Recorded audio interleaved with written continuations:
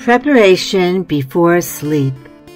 Rabash, article number 893.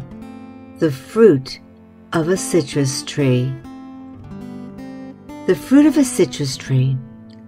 These four kinds, some of them have taste and smell, like the citron, which corresponds to the righteous, in whom there is the spirit of Torah and the taste of good deeds.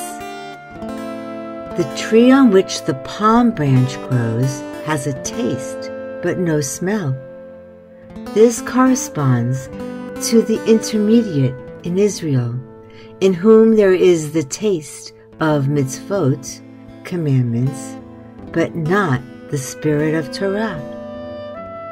The myrtle has a smell but no taste. It corresponds to those who have the spirit of Torah, but no mitzvot.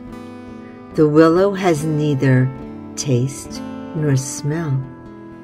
This corresponds to the uneducated people, to whom there is neither the spirit of Torah nor the taste of mitzvot. We gather the four together, implying that the Creator does not reconcile with Israel until they are all one bundle.